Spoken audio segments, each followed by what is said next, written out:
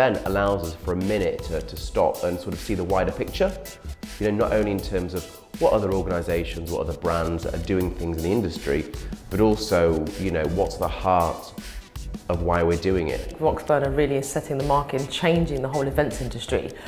Traditionally it's been conference, you know, corporate style. This is a fun, innovative event that's completely different compared to anybody else. Being in the Old Truman Brewery, right in the heart of Brick Lane, we're going to be integrating a lot of that youthful energy of Old Street. It's really an opportunity for, you know, anyone targeting that market to kind of find out what's happening next. It's incredible to see the rate that our partnerships are growing, and also the breadth of you know, who we're working with. To see, yes, the top brands of today, but also the top brands hopefully of tomorrow. A lot of our sponsors this year have been on the huge journey with us from day dot. So it's great to see, you know, some of our partners such as Seed Marketing, BAM, return and sort of grow.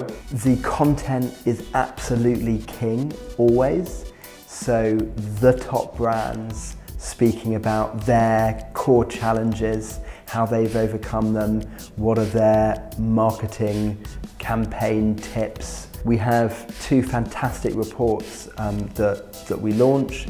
Our Youth Trends report on day one, and then on day two, our Youth 100 report. Content is being doubled, and our audience are going to, you know, very much get to tailor sort of who they're exposed to and ensure that they're going home with exactly like the right learnings that are, you know, for their sector, for their industry. We bring the youth marketing world all together under one roof to understand what's happening now, and maybe more importantly, to debate and then forecast what lies in store over the next 12 months.